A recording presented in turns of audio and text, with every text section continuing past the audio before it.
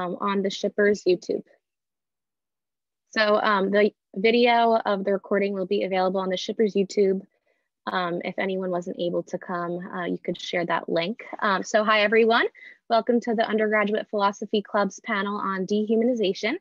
I would like to thank you all on behalf of the club for coming out today. I know that everyone's schedules are very busy, especially for virtual events during COVID.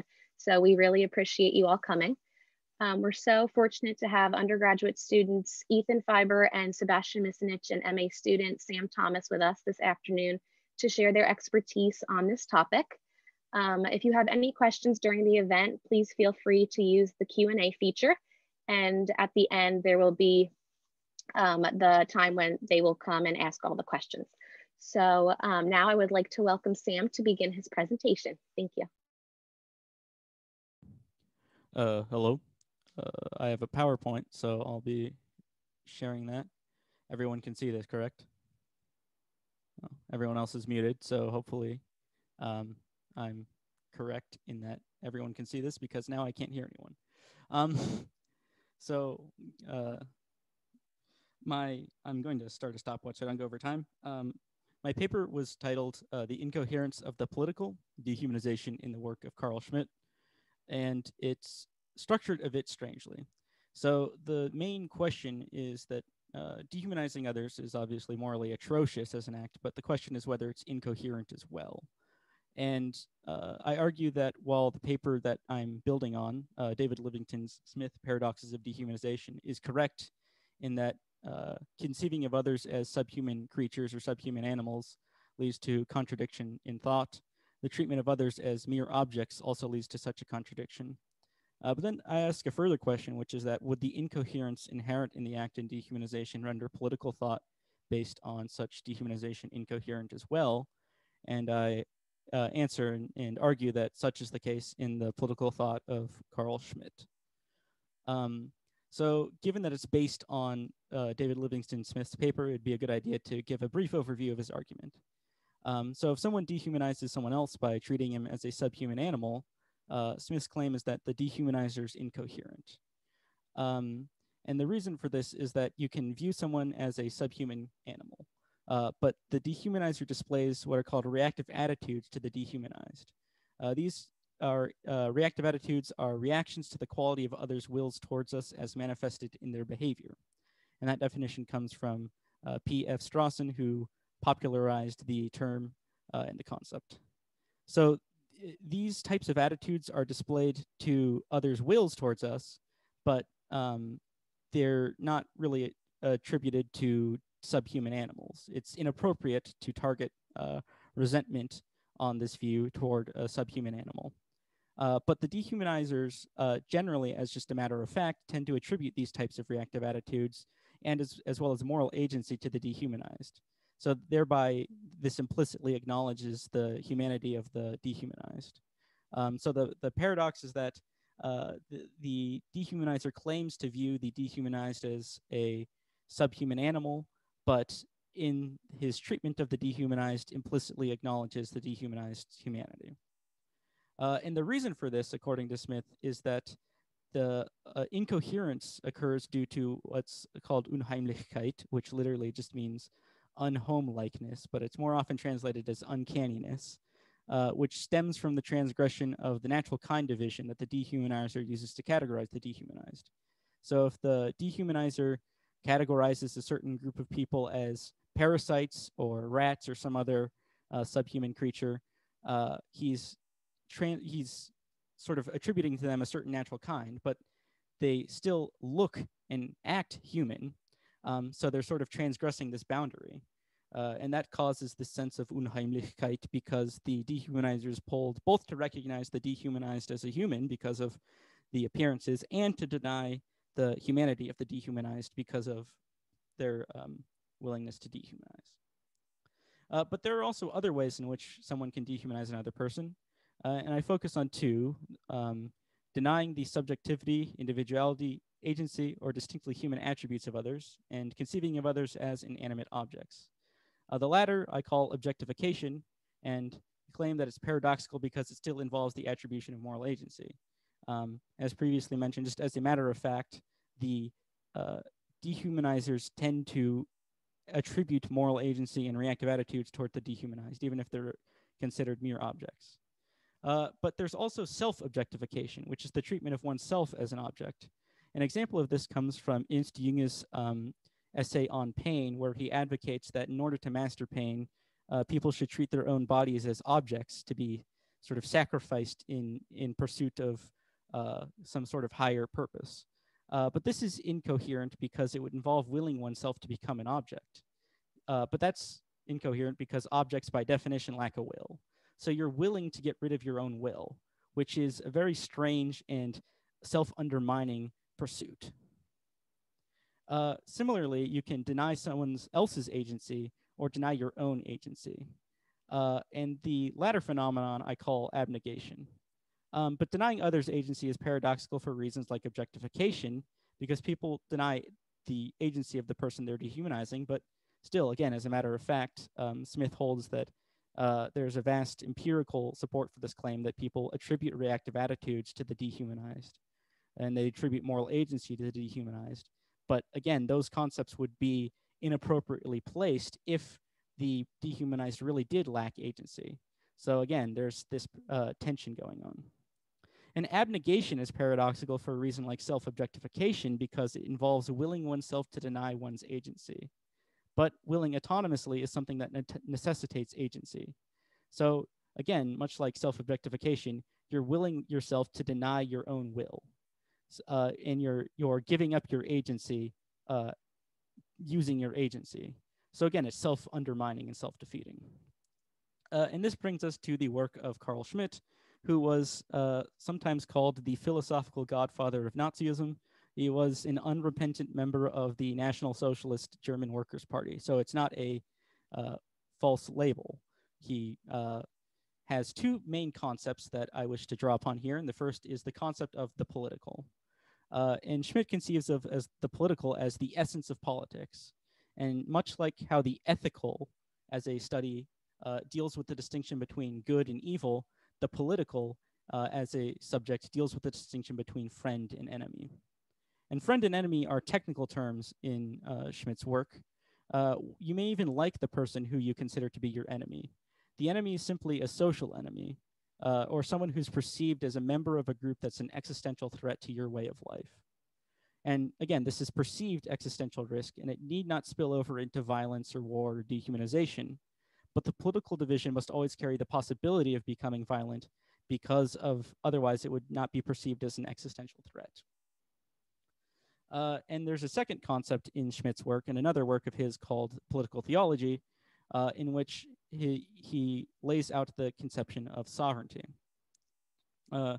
Basically, according to Schmitt, no law or set of laws can possibly govern every single state of affairs. So there will inevitably be instances in which someone must decide what to do because the law doesn't prescribe what to do.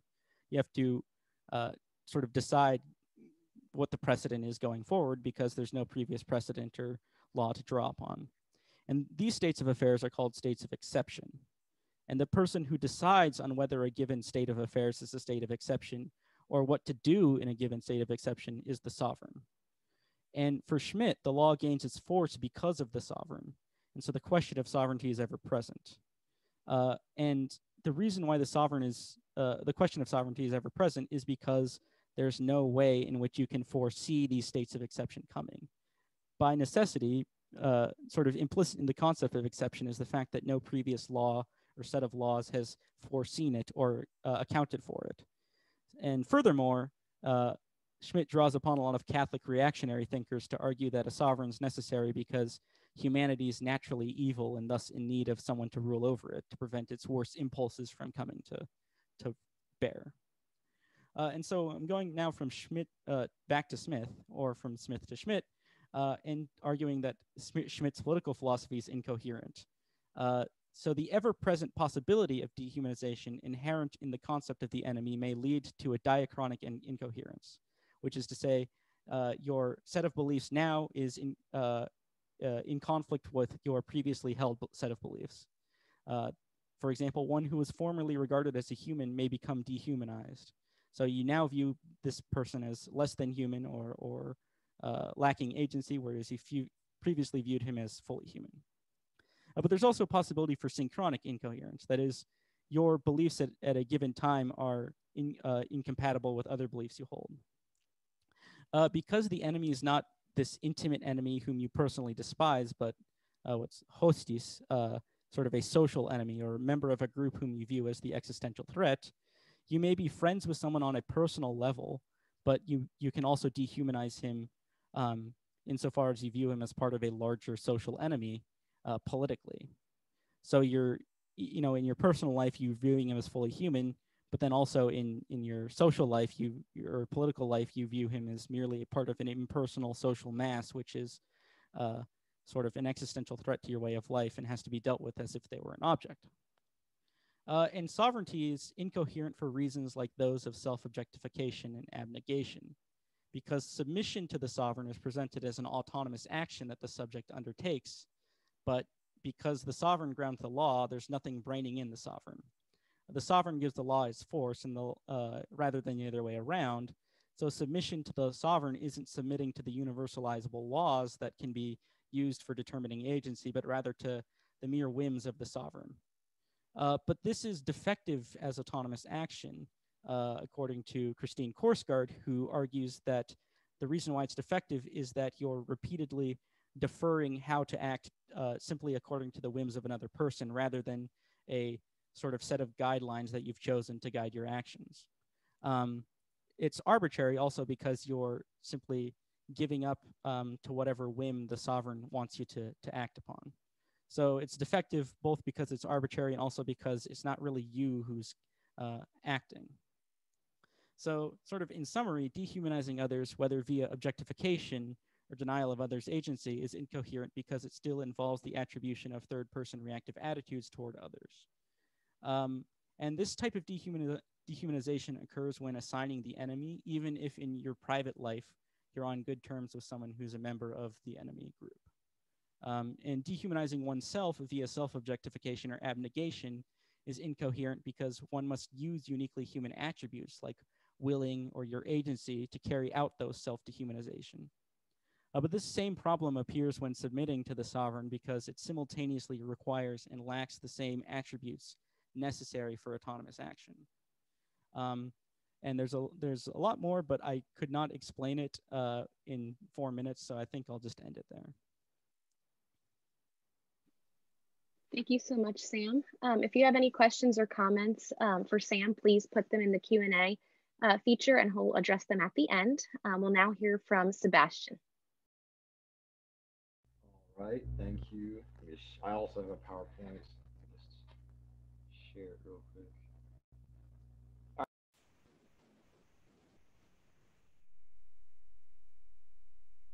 There we go. Okay. All right. Thank you. I am giving my presentation on kind of like an anti-humanist take on dehumanization.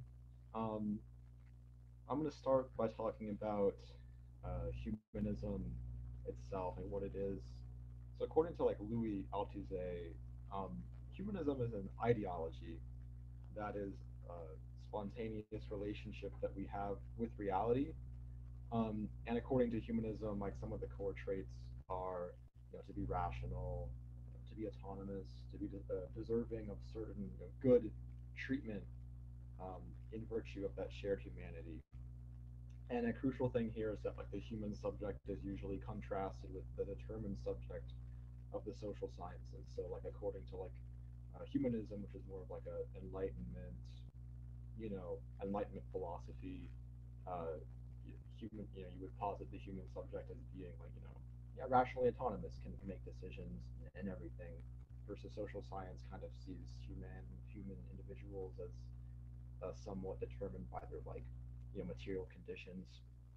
And to go off that a little bit further, even though humanism is an ideological construct, it still means it's like real, like it has like a real impact on like the material realm.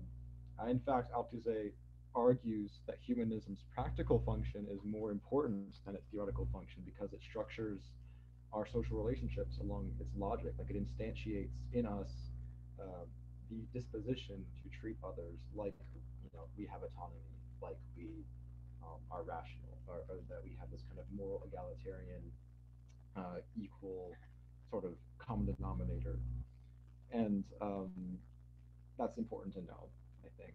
And you can also kind of think to like Karl Marx talking about base and superstructure, and how like the ideologies and like the material economic base like interact, and there never really is like a last instance where one determines the other because they're always interacting in this like dialectical relationship. Uh-oh, there we go. And then Sam talked about this a little bit, so I don't need to go as deep, but dehumanization is kind of according to David Livingstone Smith, is a psychological tactic that makes violent or degrading interpersonal conduct easier. And very briefly, like roughly, almost at the risk of caricaturing him, just dehumanizers like misrepresent their enemies as like subhuman or as not human, and the crucial part of the thesis is that we have an intrinsic kind of humanist disposition psychologically, which must be overridden in order to engage in such conduct. Like I said, Sam kind of talked about this. So some kinds of dehumanization that Smith talked about, just to kind of give you an idea of the paradigm, are like, fitting the offending person to a more predictable metaphysical category.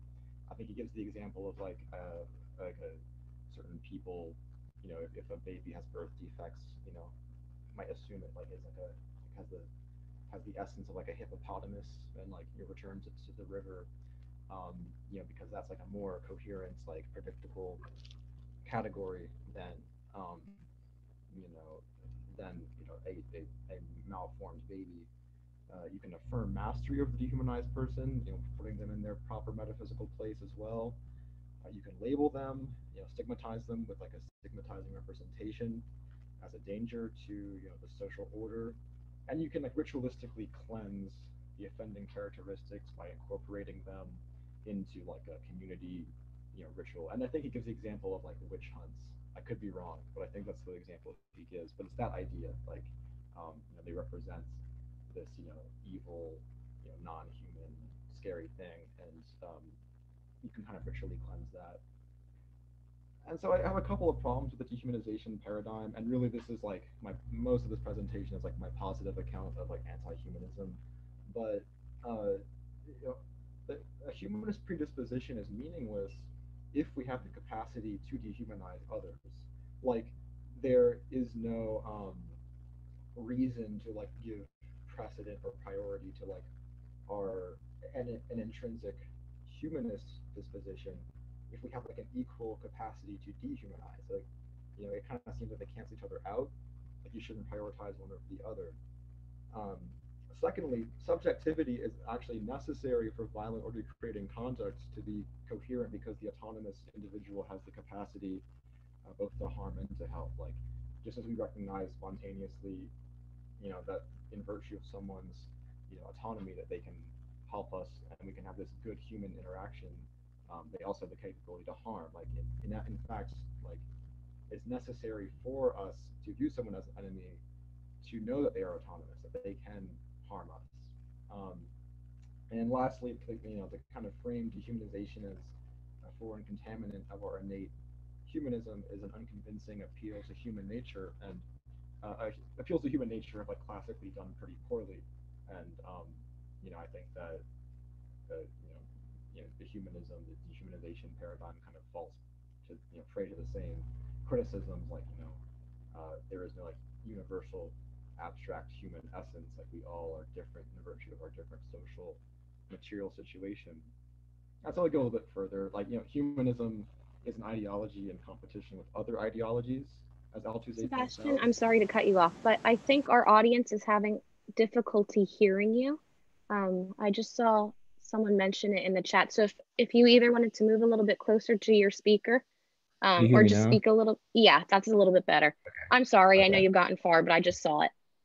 Anyway, so yeah, humanism is an ideology in competition with other ideologies. Thank you. I think I was using this microphone, it wasn't working.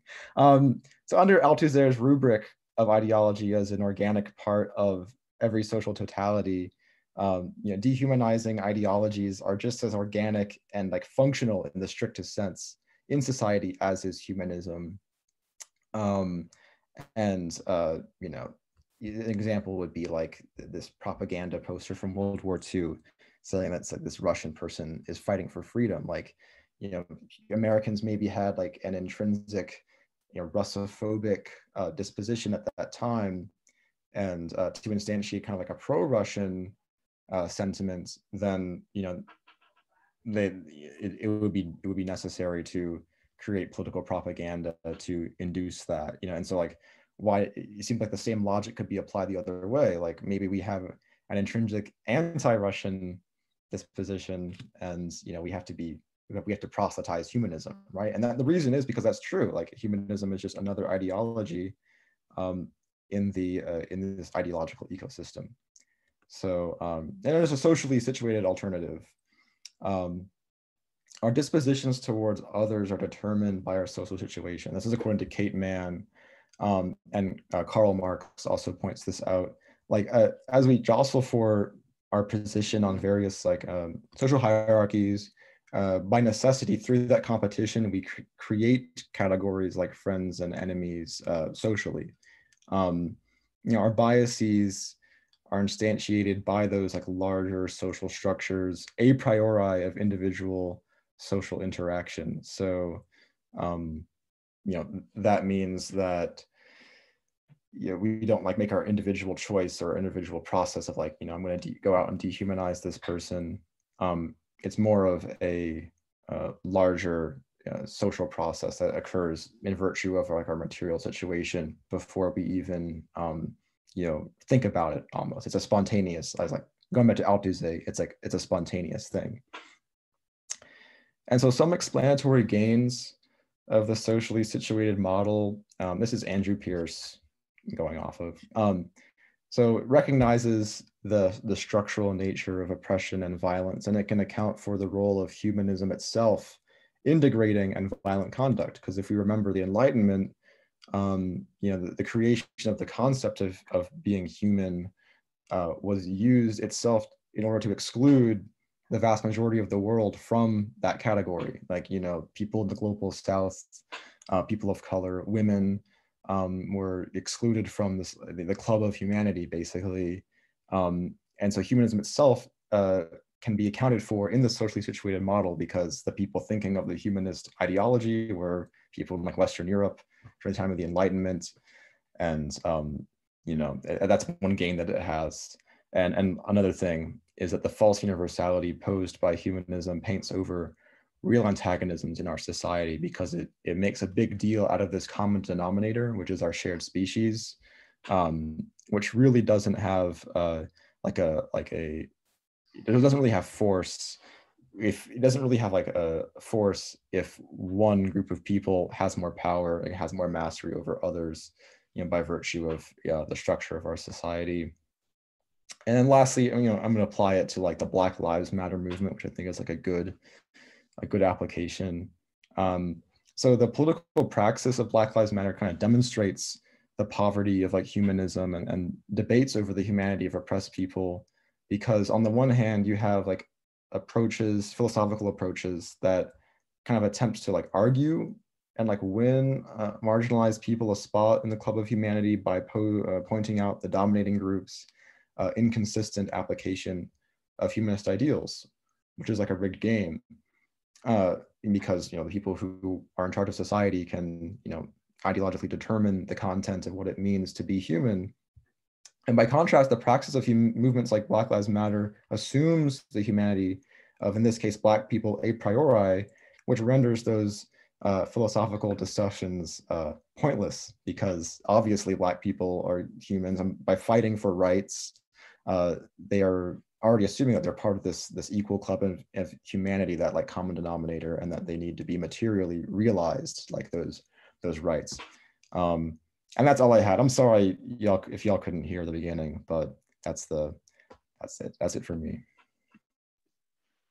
Thank you, Sebastian. I think it was just a little bit low in the beginning, but I hope everyone was able to hear it. Now we will be hearing from Ethan. And again, if you have any questions, please feel free to use the Q&A feature. Thank you. Hello. Let me just get this set up.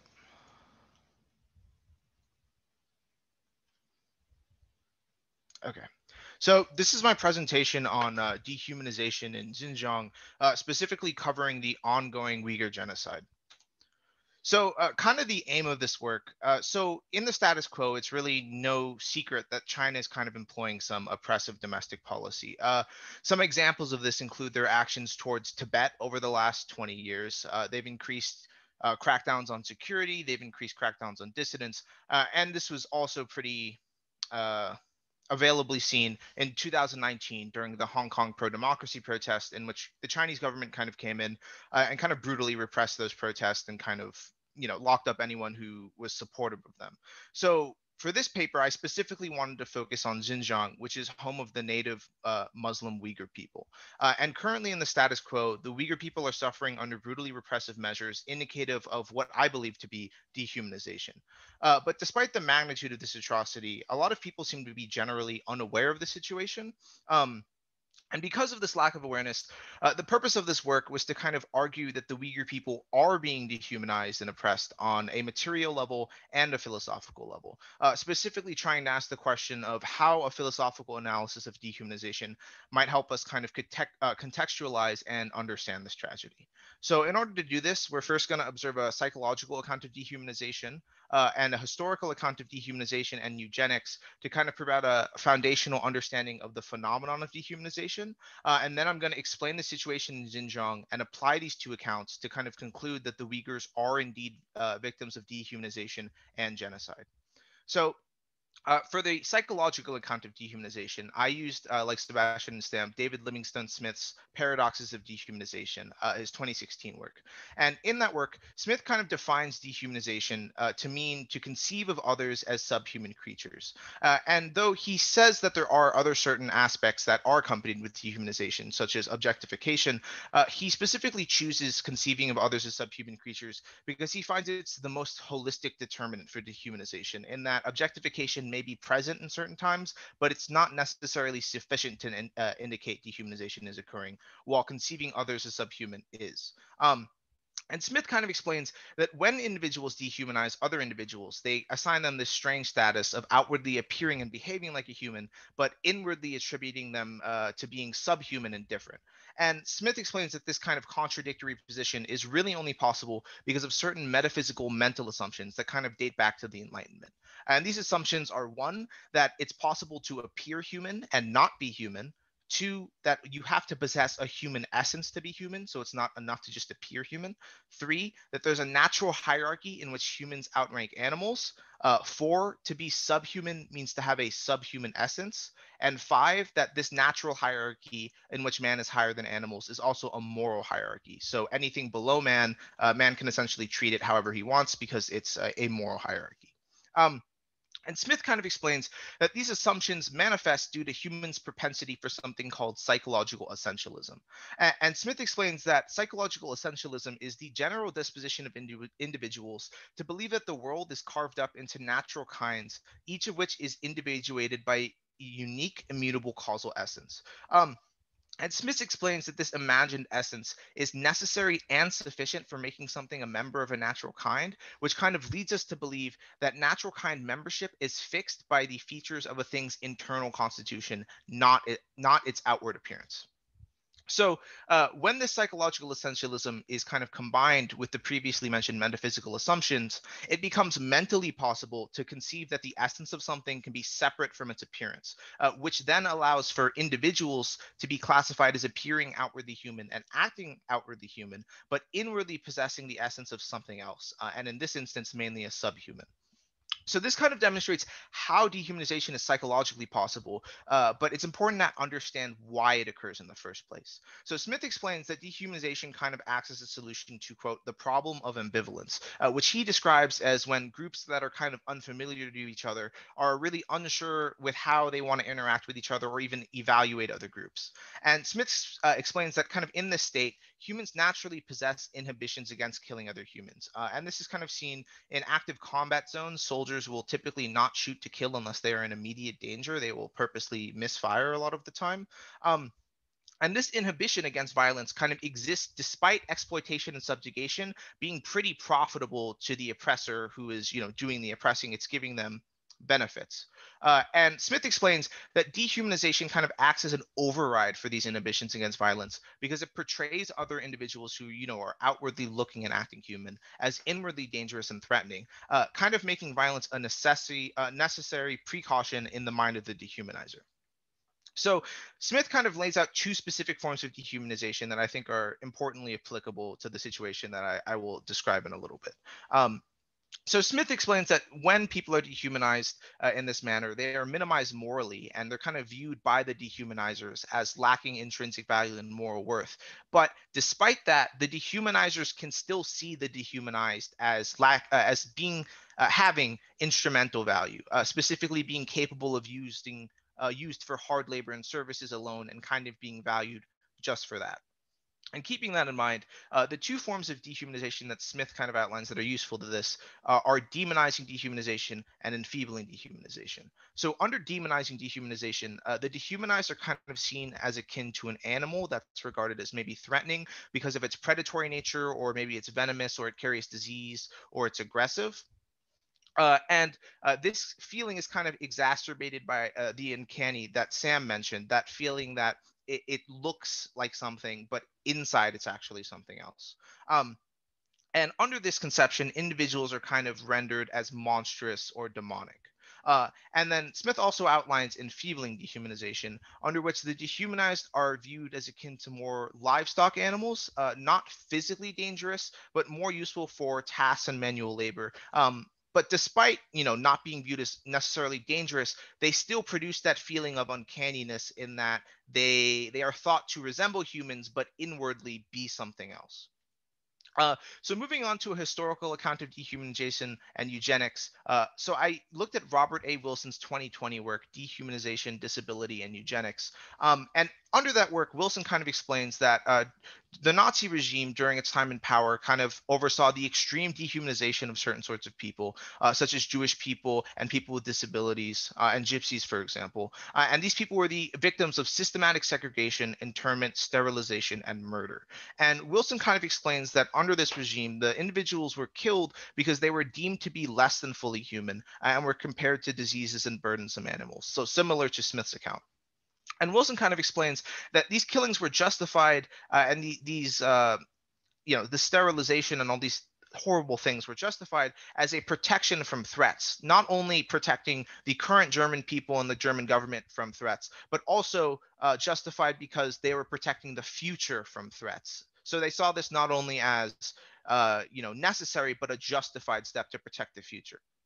And Wilson kind of outlines that when it comes to eugenics in general, to negatively value a eugenic trait enough to sufficiently justify, compulsorily sexual sterilization is inherently dehumanizing to people who possess that trait. And I think that's kind of obvious, but Wilson explains that this is not only because of its lack of respect for bodily autonomy, but also because it negatively impacts one's life in general.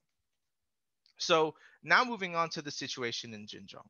So the Uyghur people are a mostly Muslim Turkic ethnicity, the majority of which live in Xinjiang, where they number about 11 million people. And this region of China, Xinjiang, is designated an autonomous zone by the Chinese Communist Party, but in reality, it has little to no autonomy from the government. And this complete control has essentially allowed to the gradual stripping of rights and freedoms from the native Uyghur people by the Chinese Communist Party. And over time, this has manifested itself through the prohibition of certain religious practices tied to Islam, such as fasting, increasingly intense surveillance, including facial recognition software, and the destruction of multiple religious sites. But this was kind of the beginning, and these measures began to seriously escalate in 2014 when the Chinese government began to build re-education camps in Xinjiang. Now, as of 2020, the Chinese government has corralled more than 1 million Uyghurs into these internment camps, though some estimates range up to 3 million individuals. And in these camps, the Uyghur people have been subjected to political indoctrination, forced sterilization, and torture. And I particularly wanted to highlight the Chinese government's treatment of Uyghur women, because the Chinese government in these camps and outside of these camps in the general area of Xinjiang has been regularly subjecting minority women to pregnancy checks, forced intrauterine devices, sterilization, and even abortion on hundreds of thousands of people. And these kind of measures are supplemented by mass detention, both as a threat and as a punishment for kind of failure to comply. With these standards. And very unfortunately and kind of tragically, this is having a noticeable effect. Birth rates in the Uyghur regions of Hotan and Kashgar plunged by more than 60% from 2015 to 2018. And in Xinjiang, the province as a whole, birth rates continue to plummet, falling 24% in 2019 compared to just 4.2% nationwide. So there's a clear increase, and it's kind of being stemmed from this policy. And what's unfortunate is that many of these Uyghurs are unable to leave China, as China has rarely given permission from Muslim minorities from Xinjiang to leave, and they also specifically never grant it to Uyghurs, who are kind of, a subsection of the general Muslim population there. So in terms of genocide and dehumanization, in this situation, I think it's fairly clear on a definitional level. So the UN Official Convention on Genocide states that genocide means that any of the following acts are committed with intent to destroy in whole or part a national, ethnical, or racial or religious group. And one of those measures includes imposing measures intended to prevent births within that group. So under this definition, I think it's clear that this situation constitutes genocide in terms of at least international law. Now, the Chinese Communist Party kind of weakly attempts to justify this treatment. And they say that these actions are necessary to prevent terrorism, separatism, and religious extremism within the region abroad. But this kind of falls apart when you look at one, that the Chinese Communist Party has most of the time purposely over-exaggerated the size and danger of these threats to use this as a justification to put in more restrictive measures, kind of without pushback. But second of all, this kind of becomes more flimsy when you look at the fact that the Chinese government classifies practicing Islam and just practicing Islam alone to merit a sign of extremism. And they have used that justification for the arrest of many Uyghurs domestically. And those people have either been captured or they've been forced to flee the country. And the true motivation behind this, as opposed to what the CCP kind of says on face, is to homogenize the Uyghurs into the country's Han Chinese majority, even if that means erasing their cultural and religious identity for good. And moreover, it's important to note that there's a decent amount of evidence that the Uyghurs are also serving as a cheap labor source for the Chinese government. And there's evidence of forced labors by Uyghurs both inside and outside internment camps in places like cotton fields and tomato fields. So kind of connecting this atrocity to the accounts. So Smith's account kind of helps contextualize this horror. So the CCP is economically benefiting from the subjugation and exploitation of the Uyghur people, as evidenced by their forced labor. And this is something that generally would be refrained from unless inhibitions against violence are kind of overridden by dehumanization. And I think that's kind of clear in this case. The Uyghurs are painted by the Chinese Communist Party as dangerous, violent terrorists. And the Chinese government officials running these camps at the local level say, and I quote, that their goal is to eradicate from the mind thoughts about religious extremism and violent terrorism and to cure ideological diseases. I think this very clearly serves as an example of demonizing dehumanization as laid out by Smith, as these individuals are being, pointed out as akin to violent and dangerous, and they literally, their religion is being painted as an ideological disease. But moreover, I think the Uyghur people are also subject to enfeebling dehumanization because captured individuals are being utilized like livestock for their labor. And once they're kind of in these re-education camps and they've been captured, they're not characterized to be nearly as dangerous as, individuals who are outside of these camps. So I think this is clear that in the situation, the dehumanized are not being given their intrinsic value or moral worth, and they're really only being valued for their instrumental capacity to do labor. And under Wilson's account, I think this also demonstrates dehumanization. So the Uyghurs are victims of systematic internment and sterilization by the Chinese Communist Party, who is framing it as necessary to protect itself from threats. This very similarly mirrors how the Nazis treated their prisoners and the people they tormented, and also the rationale for doing so being that this needs to be done to protect not only the current base of power, but also the future. Moreover, involuntary eugenic sterilization is something that's inherently dehumanizing, and we have pretty broad evidence that that's occurring in Xinjiang. And finally, the CCP is kind of seeking to remove and assimilate an entire people, and these falling birth rates kind of show that this plan is working. So given that we can see that there is dehumanization shown on Smith's account and Wilson's account, what can we kind of take away from this? I think that we can take away that currently in the status quo, the Uyghurs are definitely subject to dehumanization, both on a international law level and on a philosophical level at the hands of the Chinese government. And given that, I think it's important to stay informed about atrocities and crises like this, no matter how distant. And I also think it's important to inform other people about problems like this so that when more people become aware of the situation, it allows for more discourse on the topic. And that discourse can potentially, translate into political pressure on governments or non-government groups to kind of take some sort of action on the problem, such as condemnation, sanctions, or diplomatic pressure. And luckily, this is kind of happening in the status quo, though not as fast as I would like. The recognition of the situation as a genocide by various governments has happened. America officially recognized it as a genocide. I believe the Canadian government and Dutch government recently did too. There have been moves to ban certain products that are associated with forced Uyghur labor, and there's also been some more diplomatic pressure on the Chinese government. But I think it's important to stay aware of the situation and kind of keep it in the back of your mind to tell others about it, because I think it's a modern genocide that needs to be addressed. Thank you, Ethan. If anyone has any other questions, please feel free to put them in the Q&A. And we are going to move on to the Q&A portion of the event. So I'm going to hand it off to Jackson and Tim to ask some of the questions. You want to go ahead and start, Jackson? Yeah, for sure. So the first question we have is from Cheyenne. She's asking for a clarification about dehumanization and demonization. She says that I don't think dehumanizers see the dehumanized as objects without agency, but something that has an evil nature. For example, like if a snake were to eat a frog, you don't necessarily blame the snake, but you just understand that it is part of its nature.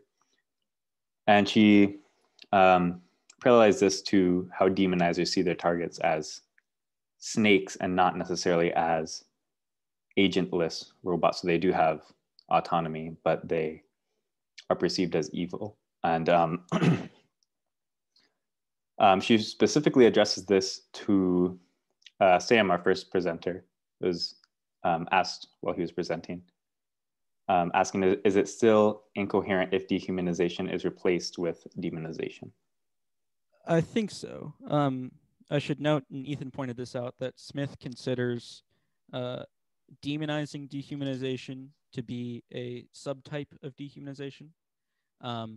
So the examples are comparing people to predators like bears or tigers or lions, and the reason why it's incoherent is that the type of thing you're attributing to bears or lions or tigers or what have you when they, eat food that they, kill an animal for, is that functions as an excuse. And so if I can go back to Strawson's account of reactive attitudes, it's what he calls taking the objective view. And taking the objective view is to not really excuse fully the conduct of the person or the thing to whom you would otherwise have this reactive attitude, but to explain why it's inappropriate to have the reactive attitude. So, for example, it's inappropriate to resent small children because of sort of the objective view, where you take them as sort of a product of their environment and not fully cognizant or agential in key ways. And I think that still applies as a reason to be incoherent to the dehumanized, because, again, the dehumanized are treated in ways that sort of presuppose reactive attitudes and moral agency in a way that we don't treat predators like lions and tigers and bears. So a line from the essay that stuck with me is, there was no Auschwitz where we tortured actual rats, even though there was an Auschwitz where people who were regarded as rats were routinely tortured. So the conduct is conducted in a way that sort of assumes a moral agency that predators don't have. So another question from Cheyenne. This was actually directed toward Sebastian, your last slide about the BLM slide. She asks, isn't there a lack of philosophical debate because the humanity is a priori? So there's nothing little to debate about? The question is, let me see. There's a lack of philosophical debate, but isn't that because the humanity is a priori? Right. No, there is philosophical debate, right? Like there's debate between racists giving arguments that deny the goals of the Black Lives Matter movement.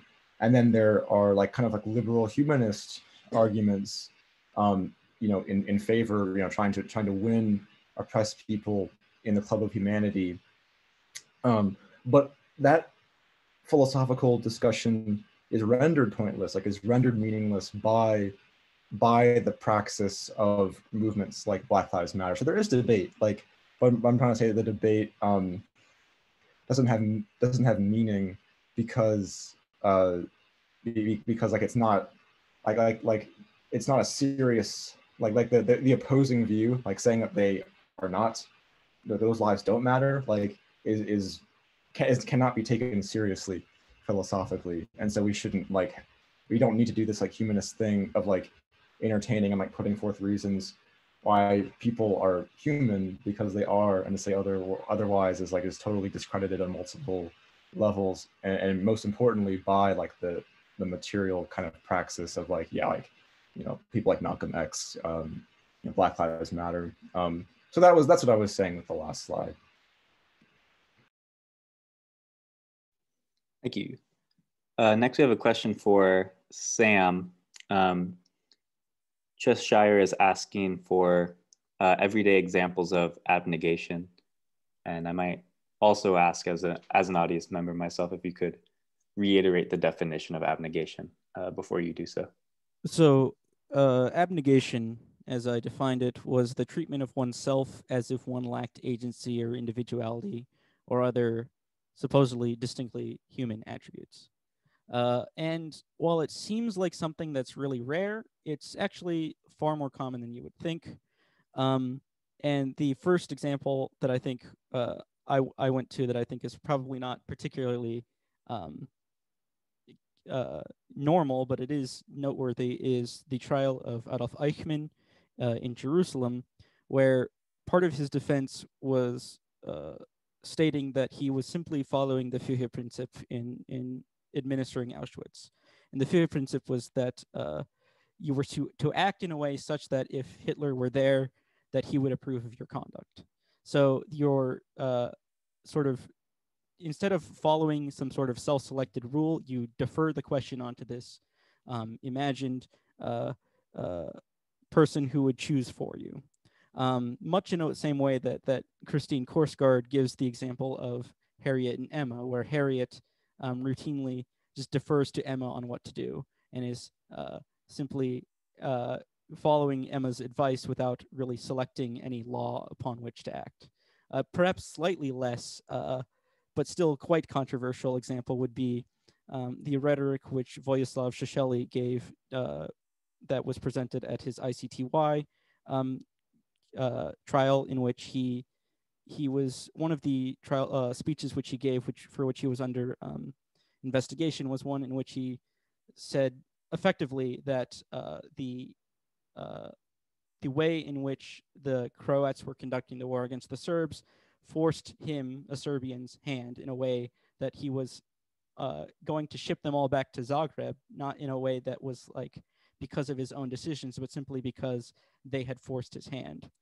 Here, it's as if he's not really selecting the law upon which to act. He's just saying, you have made it such that I cannot act any other way. It's slightly different, but he was, in a way, attempting to deny his own agency in the matter by saying external circumstances have forced my hand. in a way that's perhaps less cleanly tied to abnegation, but still, I think, or less cleanly tied to the Harriet and Emma example in the Course Guard paper, but nonetheless, I think constitutes abnegation because of the way in which he phrased that. Thank you. Professor Bolton asks the question. This is, I think, open to anybody. In fact, if all of you would like to create a brief response to it. Can microaggressions also be considered as a technique in dehumanization? And we'll just go the speaking order if you all want to weigh in.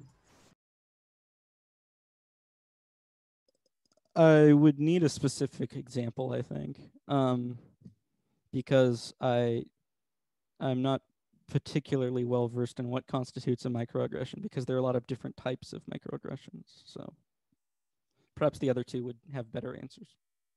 Yeah, so I looked up like the definition like on the internet, like Merriam-Webster's edition. It's essentially like the idea of unintentional things that cause. Let me get the actual definition real fast. So a statement, action, or incident regarded as an instance of indirect, subtle, or unintentional discrimination against a member of a marginalized group. I guess the main paradox I was trying to highlight was epistemic in nature. So if the microaggression reveals sincerely held beliefs on behalf of the aggressor, then yes.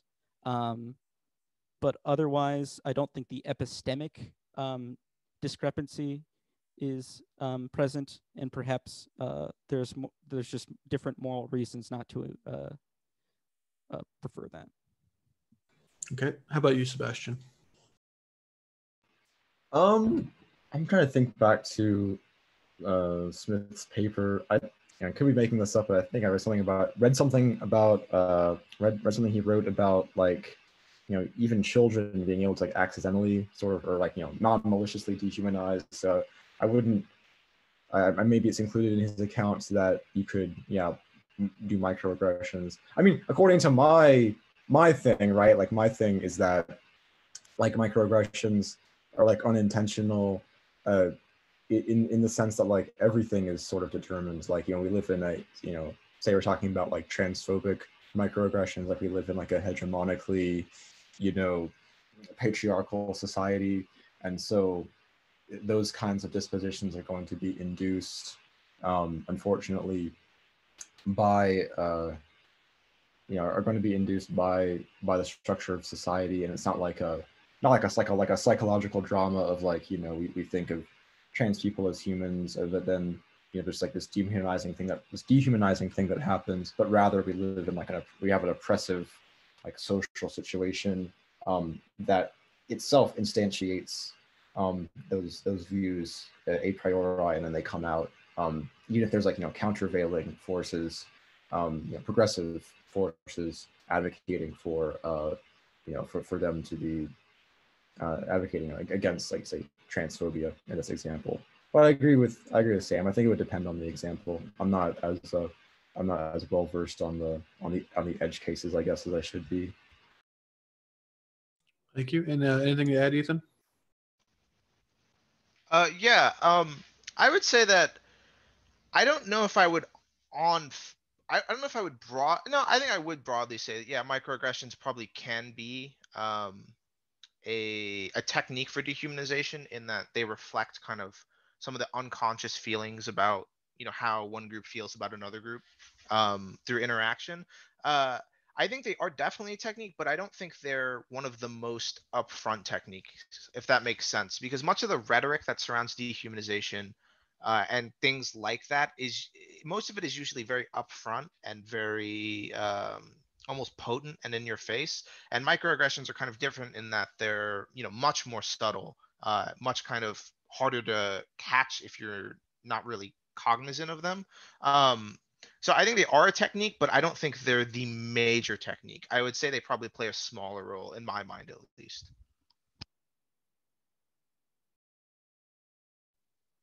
Thank you for that, guys. I have another question from Cheshire for Sebastian.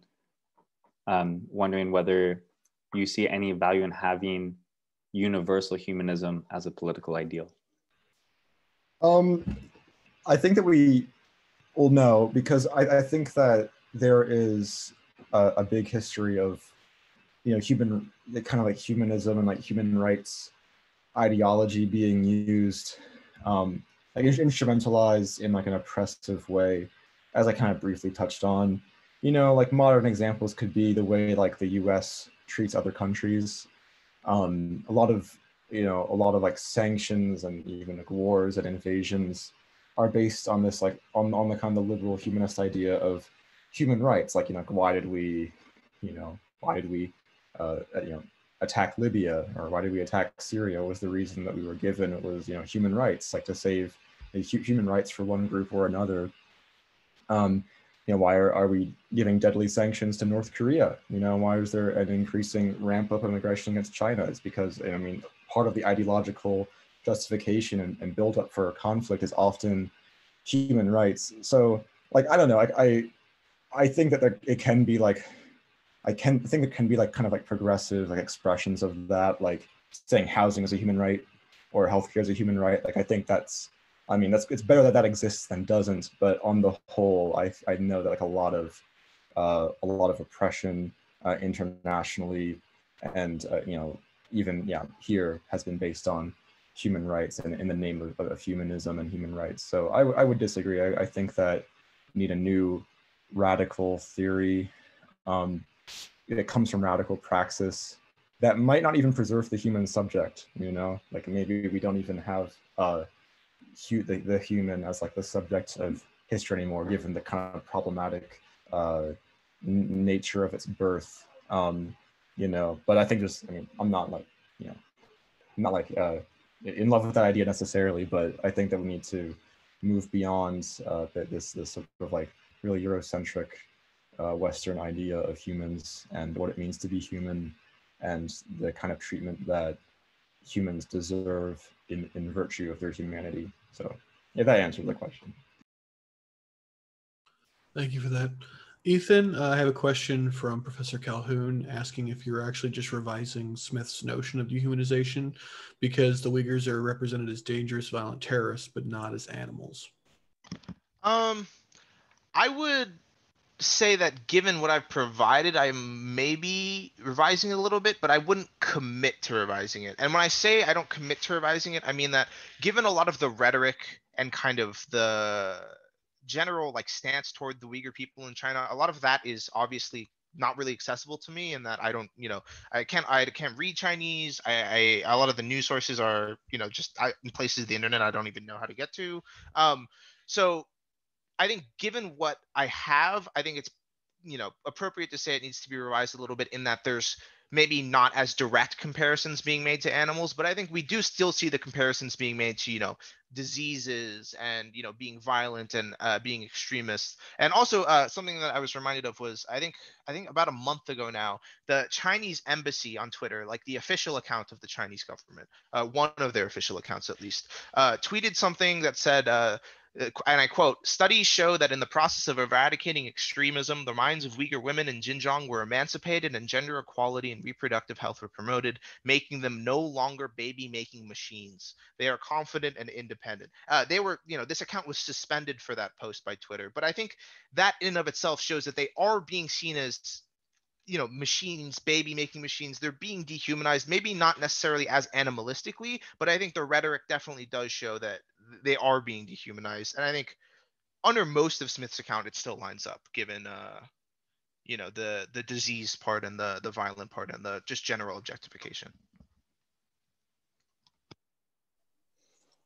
Thank you, Ethan. I have a question for Sam. I'm wondering if what you've described as self-dehumanization can be saved from incoherence if we accept the notion that the self is different than the body, so that you can, I guess, perhaps allow yourself to endure even extreme pain, but not dehumanize yourself because the body is somehow different than the soul or the full human in itself. Yeah, actually, person I cited, Ernst Junge, makes a similar type of claim in that he argues that the sacrifice of the body needs to have some sort of, he calls it a command post behind it, but obviously he's writing from the context of being a veteran. He was like shot 9 times during World War I. Trying to find it in my paper. So the problem with that is that there's still questions of agency. Who is willing it?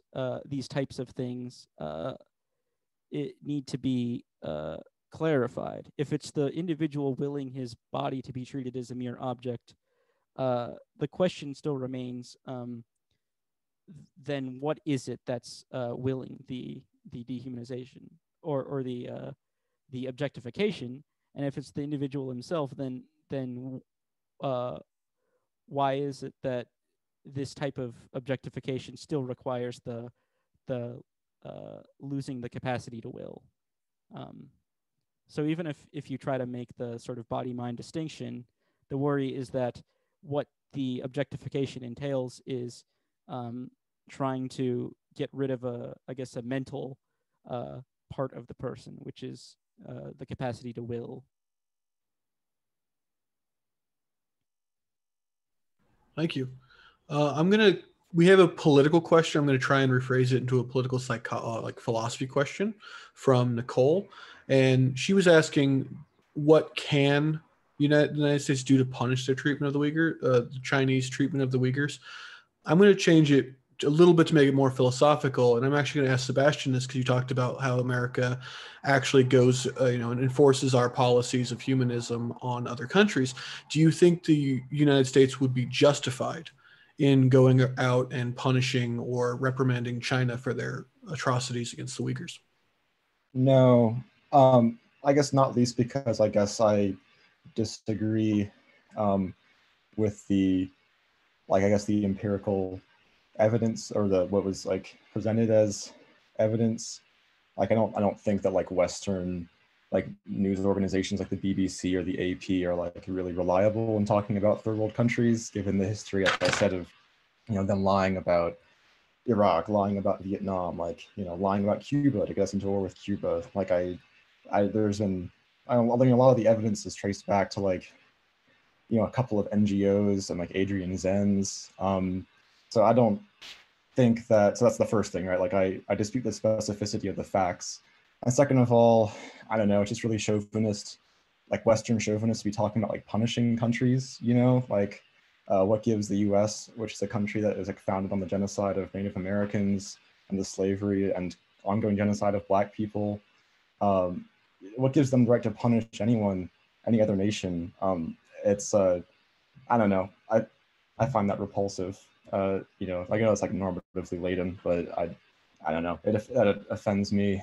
And I guess the answer is no. Like I don't think, first of all, that China is being treated fairly. Like any country that's against the US that is like, countervailing their hegemony, I don't think China's being treated fairly, by the media and by by the international community. They mean like Western Europe, the United States, Australia, and New Zealand. And second of all, I don't think the US has the right to the moral standing to like punish anyone especially for genocide, given our history and our unrepentant history. No, so that's my answer. That's fair. A quick follow-up, just so I understand your point. Do you think anyone would be justified in trying to, let's assume that they're true, right? Let's assume that these atrocities that are being reported are true, right? Do you think anyone would be justified in trying to alleviate those? I mean, yeah, like in this like hypothetical thing where like bad things were happening, and there's like, I don't know, there's also like assumptions that like, there's like, it's like fallacious to think that like sanctions or like invasions, I mean, that only like affects regular people, like as been demonstrated by Iran, and like other countries that have been sanctioned by the US, like it just starves people and deprives them of medicine. Iraq is a great example. Like I don't agree with like the actions of like the Ba'athist state under Saddam Hussein. but it's pretty clear that the sanctions, ultimately only affected Iraqis, and the U.S. knew, and Britain and France knew, and so no, I don't. Sanctions kill.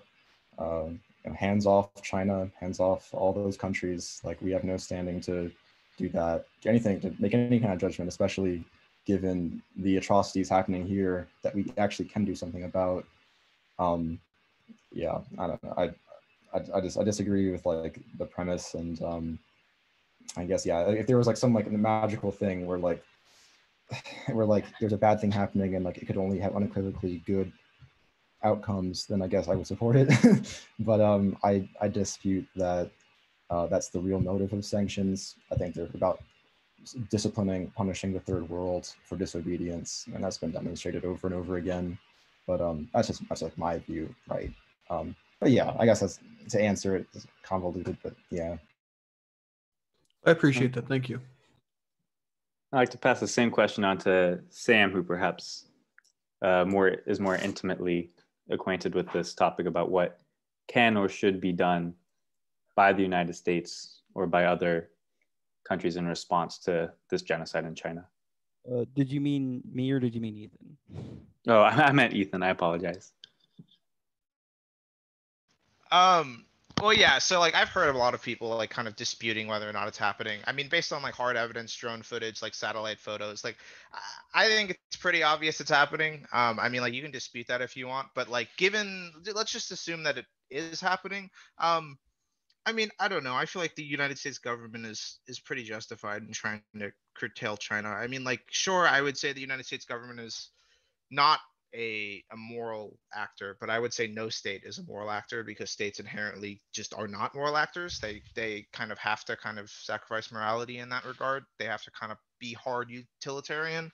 And I think in that light, like, I don't know. I feel like while it is easy to say that like, states shouldn't interfere with other states, people should get their sovereignty and autonomy. We've made, mistakes in the past. Things aren't always going to turn out the way we want them to.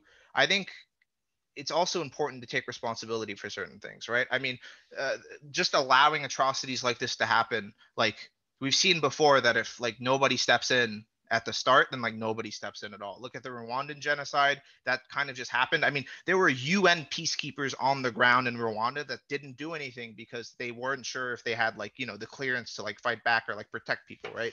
And I think being indecisive on things like this it's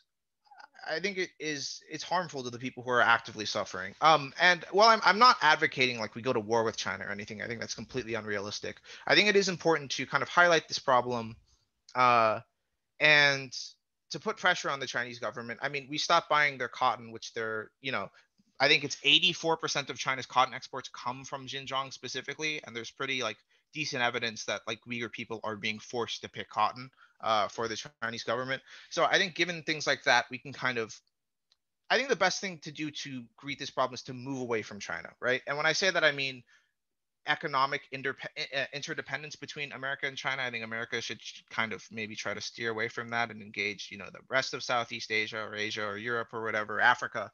But I think in order to kind of actually put any real pressure on the Chinese government, trade is going to have to kind of take a sideline. But I don't think either of the governments are really going to be willing to do that, to be honest.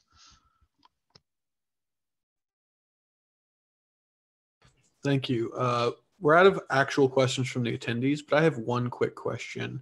And this is actually for you, Sam. The question I have is it ever justified to like demonize somebody? Maybe not a group. I don't agree with applying like dehumanizing qualities to an entire group of people. But let's say someone does something and proves, right, like beyond a reasonable doubt that they're probably not a very good person. Can you demonize that person, or is that unjustified? Like if they commit a child murder on like 47 orphans, can you dehumanize that person, or do you have to treat them like you would any other person? So there's a couple ways that I could parse that question, whether there's an epistemic justification, whether there's a moral justification, or whether there's some sort of practical justification. And I'd say the reason why we hold people like child murderers in such repugnant contempt is precisely because they are human, and they chose, like, there's some sort of agency or personhood about them that makes them morally culpable in a way that, for example, a wild animal killing a child isn't culpable. And so the demonization would perhaps be more counterproductive than it would be helpful in terms of holding that person accountable or preventing that person from committing further atrocities. So from an epistemic point, obviously, no, because you shouldn't treat humans like non-humans, because that's just epistemically inaccurate. From a moral perspective, part of holding someone in resentment is acknowledging that they are the correct type of thing to hold resentment towards. And so I guess like a Straussonian account would say, precisely because this person is a human who committed child murder is why resentment is applicable. If it were, a non-human, then it would not be applicable. So I don't think on a Straussonian view you could get to this account where you can demonize even child murderers. Thank you. Okay, so if that is it, then we are going to go ahead and close the event. Thank you guys so much, and thank you to our audience for asking all of the questions. It was a great event, and thank you so much to Shippers for allowing us to host it. We will see you all next time. Thank you all for coming out, and have a good rest of your evening. Thank you. Have a good one.